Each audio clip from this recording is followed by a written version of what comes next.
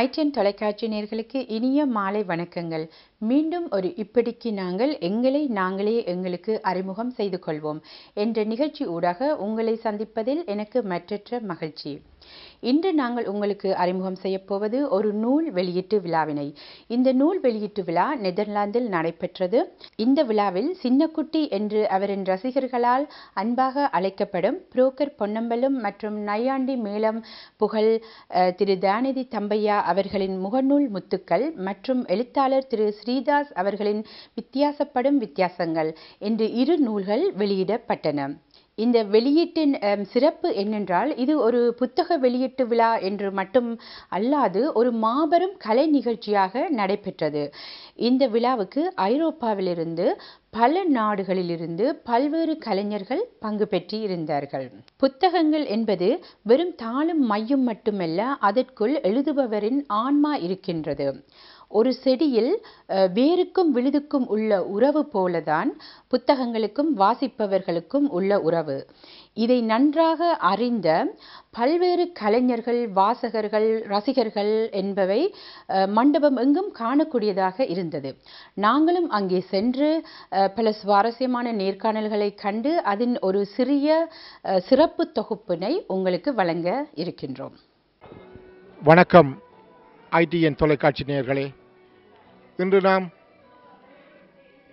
Netherlands நாட்டிலே நூல் வெளியீடு ஒன்று நடைபெறுகின்றது.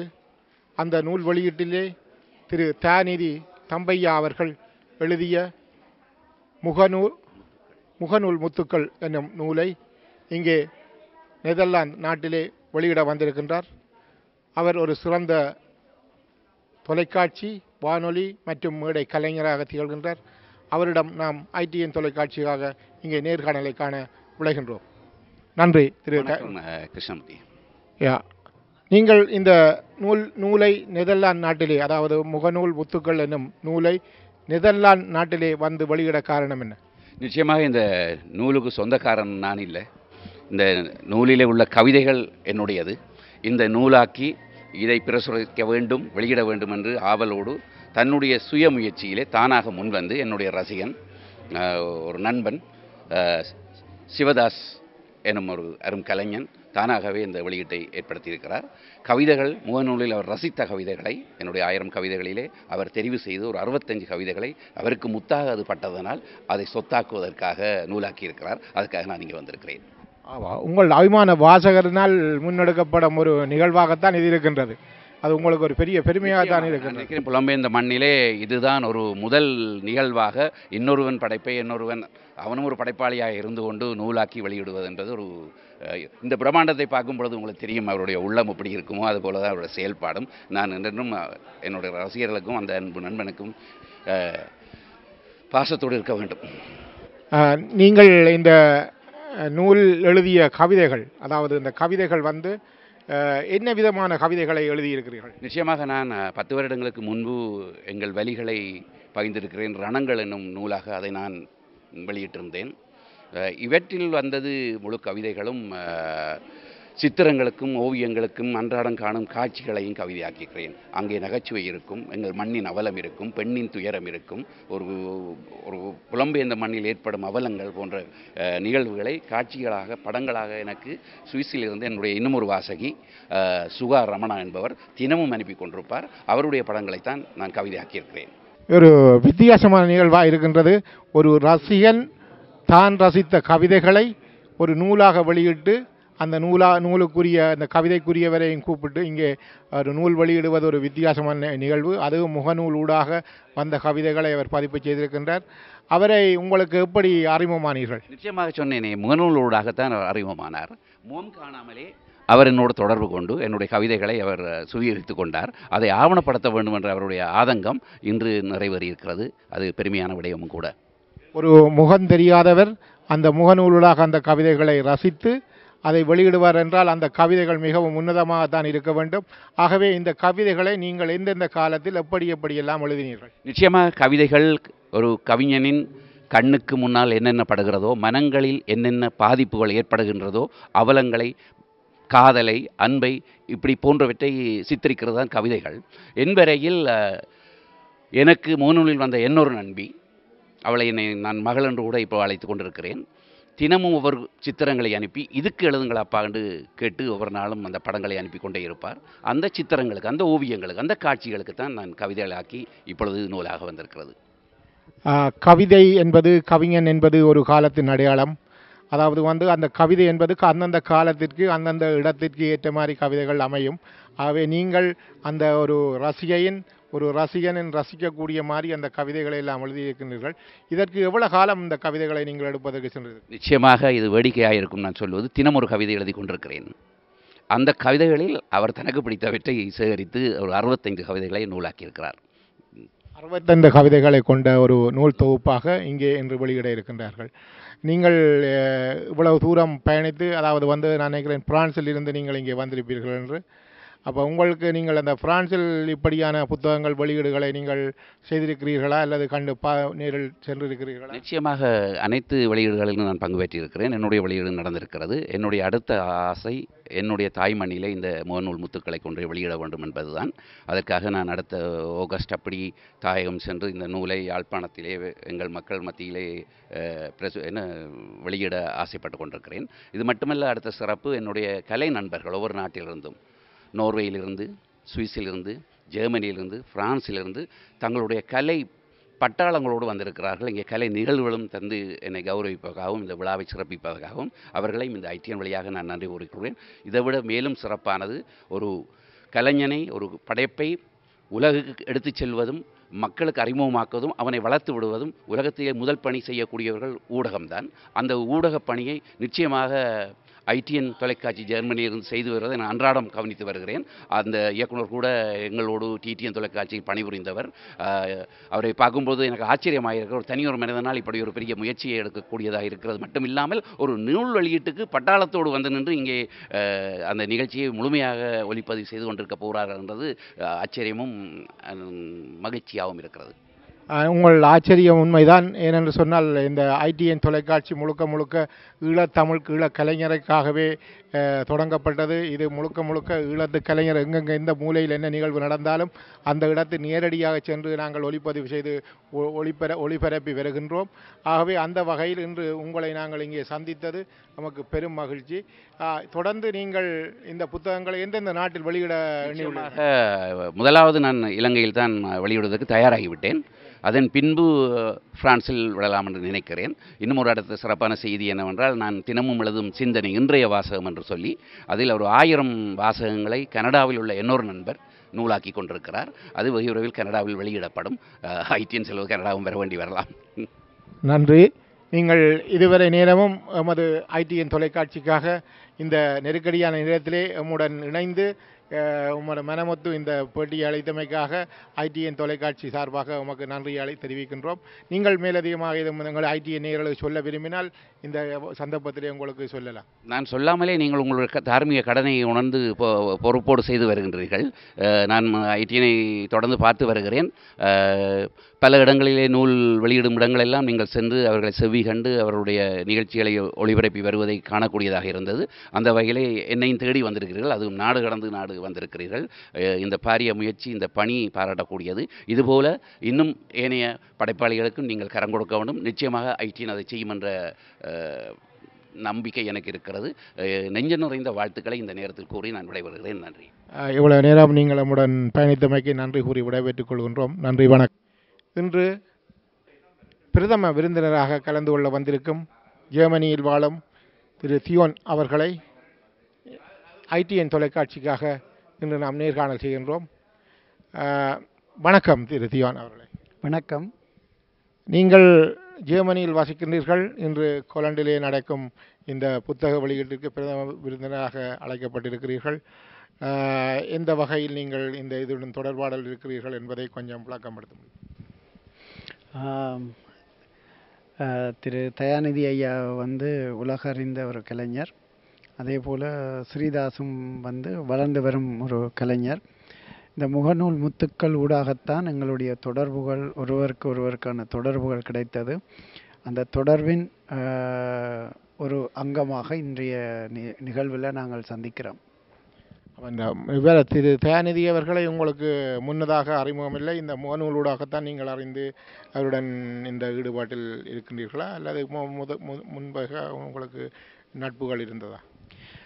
அவரை அவரோடு நேரடியான தொடர்புகள் இல்லாமல் இருந்தது. அவருடைய நாடகங்கள், அவருடைய வெளிப்பாடுகள் எல்லாத்தையும் நான் பார்த்து வந்திருக்கிறேன். அதே போல் அவர் ஃப்ராங்க்ஃபர்ட் நகரத்துக்கு நிகழ்வுகள் செய்யும் பொழுது எனது மகனும் அவரோடு சேர்ந்து நடித்திருக்கிறார். ஆனால் நாங்கள் இன்று ஒரு கலைஞர்களாக இங்கே சந்திக்கிறது இதுதான் முதல் தரம். நீங்கள் என்ன மாதிரியான கலைத்துறைகளில் ஈடுபாடு அதிகமாக இருக்கிறீர்கள்? நான் நாடகத்துறையிலையும் கவிதை எழுதுறதிலையும் இருக்கிறேன். நாடகத்தண்டல் என்ற ஒரு அமைப்பை தொடங்கி கடந்த 12 வருடங்களாக நாடக போட்டிகள் செய்து வருகிறேன். இந்த வருடமும் 27/10/2018 என்னுடைய நாடக விழா இருக்குது. அன்றைய தினம் 2 நூல்களும் வெளியிட இருக்கிறோம். துகள் என்ற ஒரு நாடக நூலும், சொற்காடு என்ற ஒரு கவிதை நூலும் வெளியிடுறதுக்காக இருக்கிறோம். அதுக்கும் இந்த எல்லா கலைஞர்களும் அங்கே வருகிறார்கள். அந்த அளவில் எங்களுடைய நிலைப்பாடுகள் இருக்கிறது. நீங்கள் இது இந்த உங்களோட நிகழ்வு ஜெர்மனி ஃப்ராங்க்ஃபர்ட் நகரிலே நடைபெற இருக்கின்றது. ஆமாம், அதுக்கும் ஐடிஎன் தொலைக்காட்சி நிறுவனத்தினருடன் ஏற்கனவே கதைத்து முடித்து விட்டேன். அவர்கள் அங்கு வருகை தருவதாகவும் இவ்வாறான பேட்டிகள் எடுப்பதாகவும் கூறியிருக்கிறார்கள். ஐடிஎன் தொலைக்காட்சி எங்கெங்கெல்லாம் தமிழர் நிகழ்வு நடைபெறுகின்றதோ அங்கெங்கெல்லாம் சென்று நாம் இந்த நிகழ்வுகளை ஒளிப்பதிவு செய்து மக்களுக்காக காட்டிக் கொண்டிருக்கின்றோம். ஆகவே அந்த வகையில் உங்களிடத்திற்கும் அந்த நிகழ்வுகளை நாங்கள் தயாரிக்க இருக்கின்றோம். இன்று நீங்கள் இங்கே நெதர்லாந்தில் நின்று கொண்டு இந்த கவிதை பற்றி என்ன கருத்துக்களை கூற விரும்புகிறீர்கள்? கவிதை என்பது வெறும் சொற்கட்டுகளையும் சொற்கூட்டங்களையும் ஒன்றிணைச்சு சொல்லப்படுவதல்ல. அதுக்கென்று கவிதை கண்டு ஒரு இலக்கணம் இருக்கிறது. அந்த இலக்கணத்துக்கு அமைவாக கவிதைகள் எழுதப்பட வேண்டும். அது எமது சந்ததிகளுக்கு தொடர்ந்து அந்த கவிதை தொடர்பான கருவூட்டல்கள், வளர்ச்சிகள் கொடுக்கப்பட வேண்டும். அது ஒரு பெரிய விடயம். சுருக்கமாக சொல்வது மிகவும் சிரமம். நாங்கள் இப்போது மரபு கவிதைகளை விட்டு இப்போது புது கவிதைகளுக்கு வந்துவிட்டோம். அநேகமாக முகநூல்களில் வரும் கவிதைகள் எல்லாம் புது கவிதைகளாக தான் இருக்கும் என்று நினைக்கின்றேன். இல்லை, மரபு கவிதைகள் அதில் சந்தம் இருக்க வேண்டும். புது கவிதை என்றாலும் சந்தம் இருக்க வேண்டும். ஆனால் மரபு கவிதைகளில் எதுகை, மோனை, அணிகள், அந்த தன்மைகள் இருக்கும். இலக்கண மரபு மீறாமல் இருக்க வேணும். ஆனால் புது கவிதைகள் அப்படியல்ல, சந்தத்தோடு ஒரு பெரிய விடயத்தை சுருக்கமாக நறுக்கென்று சொல்லுவது இப்பத்திய அந்த புது கவிதைகளாக இருக்கிறது. மரபு கவிதைகளை படித்தவர்கள் விளங்கிக் கொள்ளக்கூடியதாகவும் புது கவிதைகளை பாமர மக்களும் விளங்கிக் கொள்ளக்கூடியதாகவும் இருக்கின்றது என்பதை நீங்கள் கூறுகிறீர்கள். இல்லை, அப்படி சொல்ல முடியாது. கவிதை என்பது ஒருவருடைய படைப்பு, அதை புரிந்து கொண்டு படிப்பவர் பொறுத்தது. புதுக்கவிதை இலகுவானது, மரபு கவிதை கடுமையானது என்று சொல்ல முடியாது. கவிதை என்ற அந்த தளத்துக்குள்ளே இருந்து பார்ப்பவரால் மட்டும்தான் கவிதையை புரிந்து கொள்ள முடியும். அப்போ கவிஞனால் தான் கவிதைகளை உணர முடியும், பாமர மக்களால் உணர முடியாது என்பதை நீங்கள் வலியுறுத்துகிறீர்களா என்ன? இல்லை, அப்படி என்றால் கவிஞர்கள் மட்டுமே தான் கவிதையை ரசிப்பவர்களாக இருப்பார்கள். இல்லை, கவிஞர்கள் கவிதையை எழுதுகிறார்கள். ஆனால் பாமரரும் படித்தவர்களும் எல்லோரும் அதை ரசிப்பதால் தான் அவர்களுடைய படைப்புகள் வெளி உலகத்துக்கு செல்லுகிறது. அப்படி சொல்ல முடியாது. நன்றி. நீங்கள் இவ்வளவு நேரமும் எம்முடன் இந்த நேரத்தை ஒதுக்கி எம்முடன் இணைந்து இந்த செவியை வழங்கியமைக்கு நன்றி கூறுகிறேன். நன்றி. ஐடிஎன் தொலைக்காட்சியும் தொடர்ந்து தமிழர் விழாக்களையும், தமிழர் கலை படைப்புகளையும், தமிழர் நலன்களையும் முன்னிறுத்தி தொடர்ந்து வளர்ச்சி பெற வேண்டும் என்று நிறைவாக வாழ்த்துகிறேன். நன்றி, வணக்கம். கிட்டத்தட்ட 12-13 ஆண்டு காலங்களாக அரங்கம் முடித்து இன்று ஆசிரியர்களாக கடமையாற்றி கொண்டிருக்கின்றார்கள். அவர்கள் வேறு யாருமல்ல, வித்யாபூஷன் செல்வி ஆசா விஜயன், ரேவதி ராஜதுரை இருவரும் வருகின்றார்கள். வரவேற்பு நடனத்தோடு எங்கே உங்கள் உற்சாகமான கரகோஷத்தை கொடுத்து அவரையும் வரவேற்றுக் கொள்ளுங்கள்.